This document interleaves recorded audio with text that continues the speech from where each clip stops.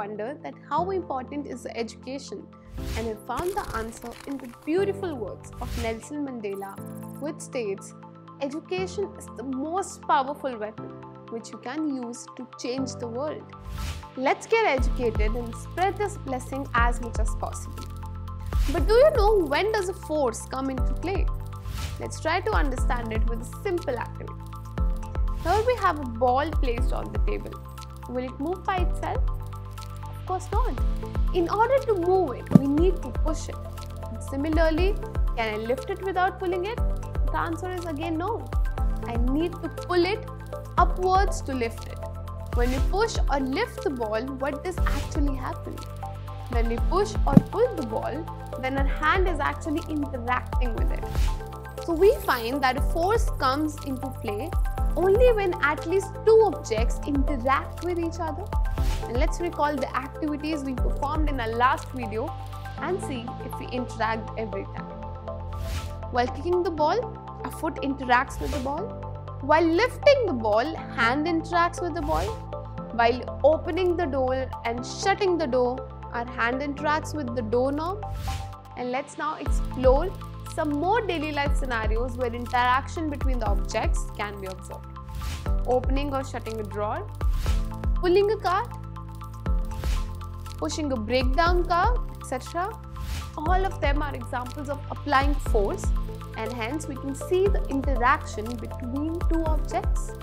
Recall what happens when the end of two magnets are brought close to each other. Unlike poles attract and like poles repel. But the magnets are not each other's direct contact. Then how do they interact? Yes, it is their magnetic fields which interact. The magnetic field is not visible but is present around the magnets.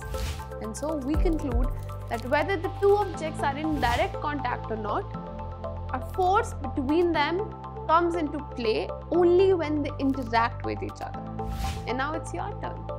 Observe the different parts of a crane like its wheels, lever, hook, etc. and note down which parts interact with whom or what. And for now, let's quickly sum up what we have learned today. A force comes into play only when at least two objects interact with each other. This interaction between the objects can either be direct or by without coming in direct contact. And so far, we have learned that force is a result of interaction between at least two objects. And this force makes the objects at rest to move or brings moving objects to rest. But does a moving object always comes to rest, or an object at rest always starts moving on applying a force? Not always. But why is it so? We'll definitely learn about it in detail in our next video. Exploring forces.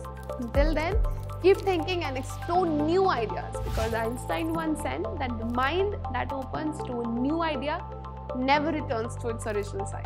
And until then, keep learning and keep practicing. Take care. Bye-bye.